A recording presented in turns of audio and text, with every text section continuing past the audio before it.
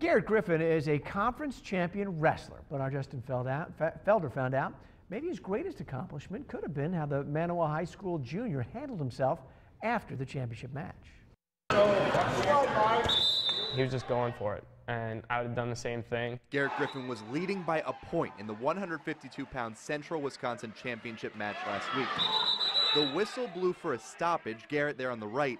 His opponent throws him after the whistle, breaking Garrett's wrist, ending his season. I look at Coach and my hand's like up, and when I look at him, I can't see my hand, I can only see my wrist. And then I'm motioning him to come over. And then all of a sudden you look at Garrett's eyes, and you look at his family's eyes and his teammates and the other coaches, and you really feel for him. You really feel for him. Garrett stresses this wasn't a dirty move by his opponent, but a desperate one.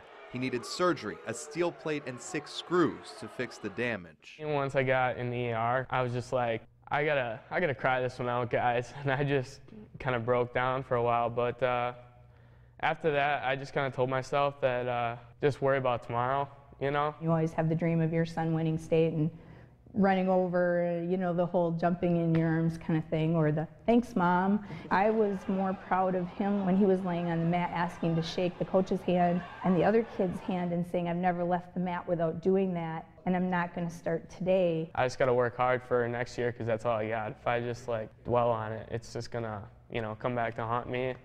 And I still got next year, so this is where it happens. Garrett will be back wrestling next year, this summer, if rehab goes well, all the more motivated and mature after a broken end to a championship.